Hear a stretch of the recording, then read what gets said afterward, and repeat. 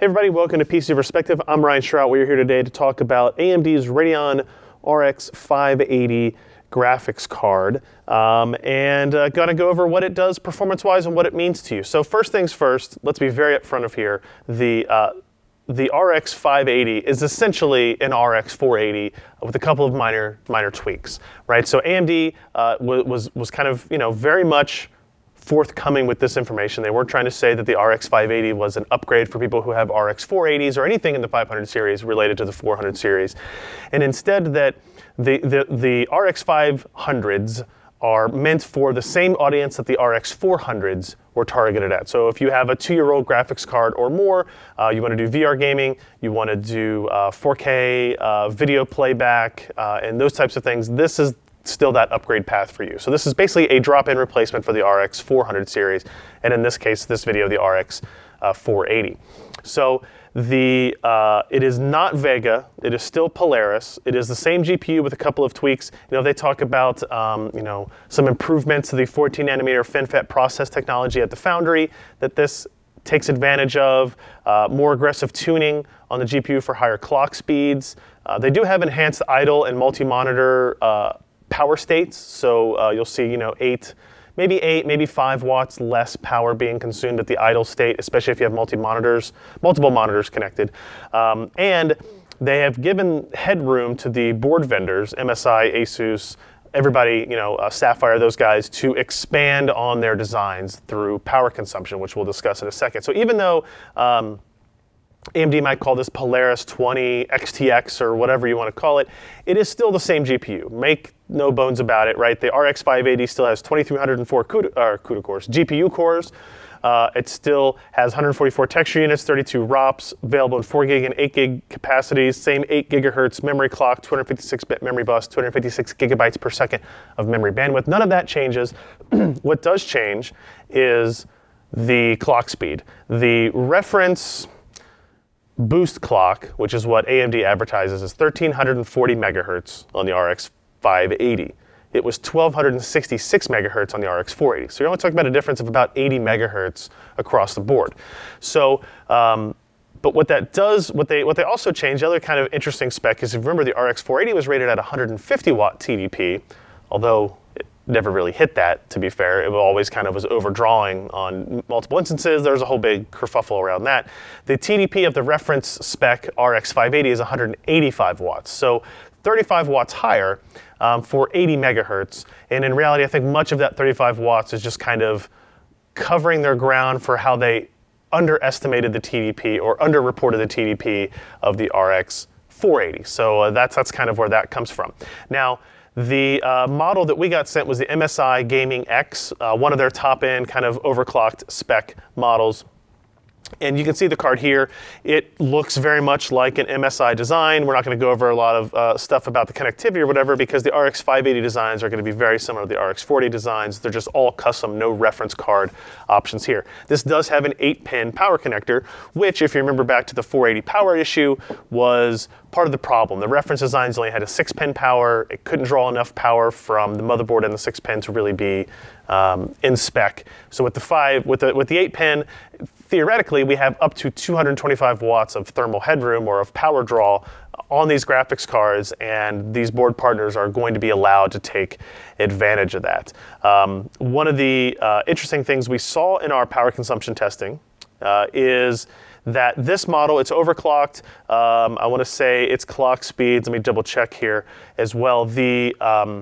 It's above the 580 reference, and in fact, we're at 1,393 megahertz. So this is 53 megahertz higher boost clock or turbo clock over the reference spec. Not a huge amount, but it is, there's something there. The power consumption is pretty high, though. We tested this MSI RX 580 against this Asus Strix RX 480 graphics card, which in and of itself was overclocked by about the same amount over the 480 reference specs, and against this EVGA GTX 1060 SC model, SSC model that is overclocked as well. And again, this is, about the same. This is actually the lowest overclocked model from EVGA for the GTX 1060 6GB graphics card. There are a couple of models above that as well. So even though I normally like to do reference specs, we didn't get any reference cards for the 580, so we kind of went with overclocked across the board, but out of the box overclocked from these retail partners. Now, that being said, the MSI RX 580 used about 200 watts, just a little bit over 200 watts in our actual gameplay, directly measuring at the card level, right, through our power testing and hardware configuration. So 200 watts through that. The RX 480 was closer to 170, 175 watts. So the 580 is using 25, 30 watts more power than the RX 480. However, the GTX 1060 is clearly showing the power efficiency and architectural advantages that NVIDIA has with Pascal. It was only drawing about 120 watts of power in Rise of the Tomb Raider at 2560 by 1440.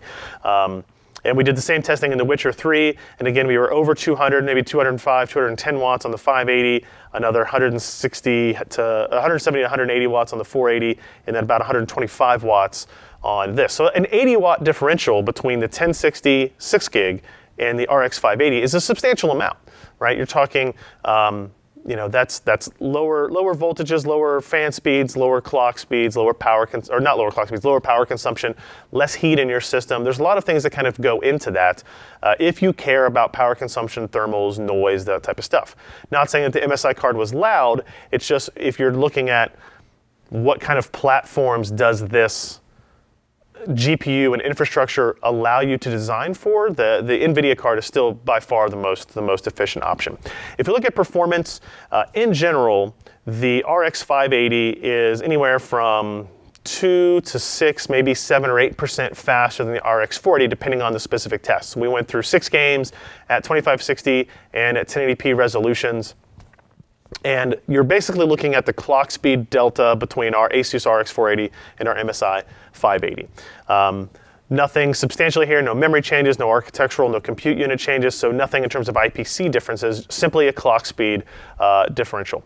The comparison to the GTX 1060 6 gig is a more interesting discussion, right? In GTA 5, for example, the GTX 1060 is 18 to 19% faster than the RX 580. But that's the worst case for the RX 580. If you look at a game like Hitman, actually, running in DX12, the RX 580 is 2 to 5% faster than the GTX 1060 6 gig.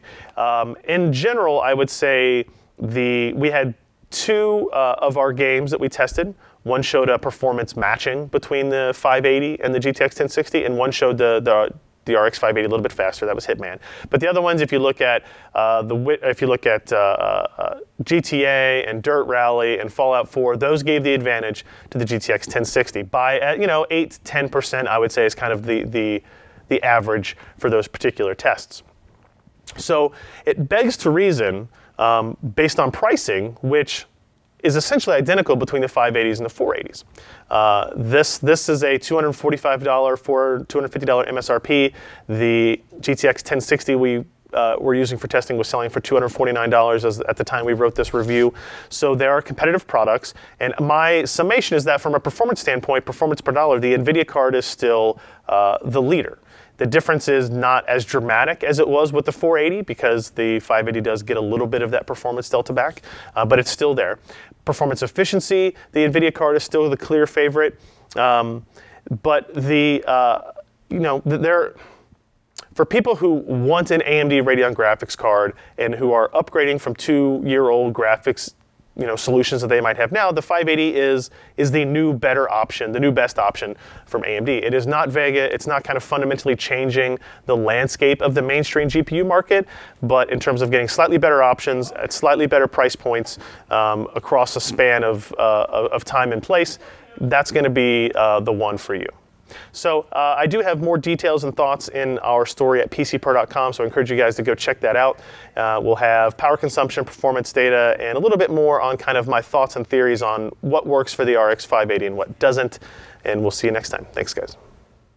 If you enjoyed this content, consider supporting in-depth technical content by contributing at patreon.com/PCPer.